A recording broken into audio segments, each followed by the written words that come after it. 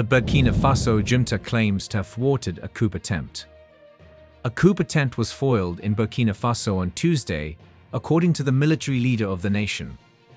It claimed that officers and others had plotted to create turmoil and destabilize the nation.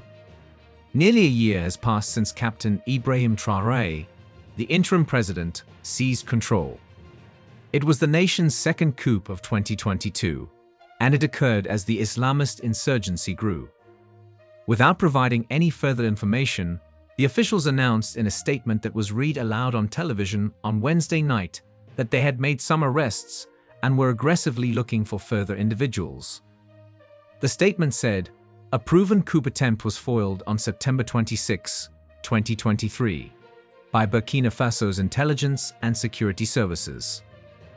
At present, officers and other alleged participants in this destabilization attempt have been arrested, and others are being actively sought." It said the alleged perpetrators had the sinister intention of attacking the institutions of the Republic and plunging the country into chaos. It has since been reported by the military prosecutor that 4 officers have been detained. The military government said it would seek to shed all possible light on this plot, and that it regretted that officers whose oath is to defend their homeland are strayed into an undertaking of this nature.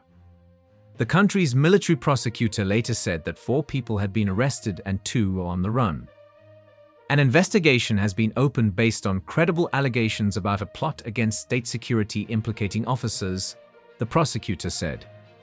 Captain Traore had earlier made a statement claiming he was determined to safely lead the transition to democracy, despite adversity and the various maneuvers to stop our inexorable march towards assumed sovereignty. The pro-junta fans were also complimented for their vigilance. Elections, according to the junta, will be held by July of the following year. Hundreds of people marched in favor of the junta in the streets of the nation's capital, Ouagadougou, on Tuesday as a result of rumors of an impending mutiny. The authorities shut down the French-language news publication Jeune Afrique on the same day, accusing it of running stories that denigrated the military forces. Plans to transfer authority to civilians by next year have been hampered by the extensive terrorist insurgency that swept from neighboring Mali in 2015. This is not the first coup attempt.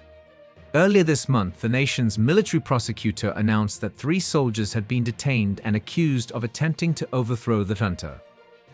Investigators were tipped off that soldiers and former soldiers working in intelligence were snooping about the residences and other hangouts of Traore and other important junta members.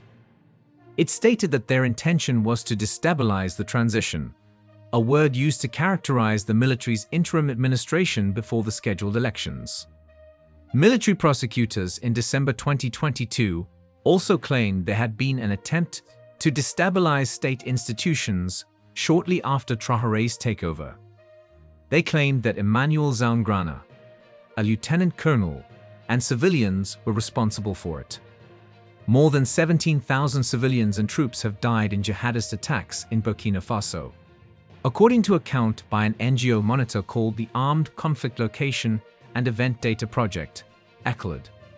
Over 2 million people have also been uprooted, making it one of the worst internal displacement crises in Africa.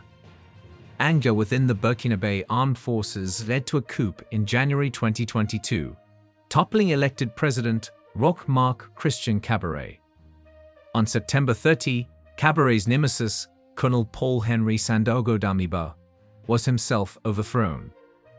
Last week, the government claimed nearly 192,000 internally displaced people had returned to their homes after various regions were retaken by government forces. Jihadist attacks continue unabated despite government claims to have wrested back territory. Captain Traore has taken steps to sever ties to France, the previous colonial power, since assuming control. He launched massive recruitment campaigns to bolster the security forces and ordered French forces stationed there to help quell the Islamist insurgency. 3 neighboring nations, Burkina Faso, Niger, and Mali, all of which are under attack from jihadist forces, and where the military has taken control in the past year. established a defense pact earlier this month to support one another in the event of an armed uprising or foreign assault. What are your thoughts on this? Let us know in the comment section below. Subscribe to stay updated.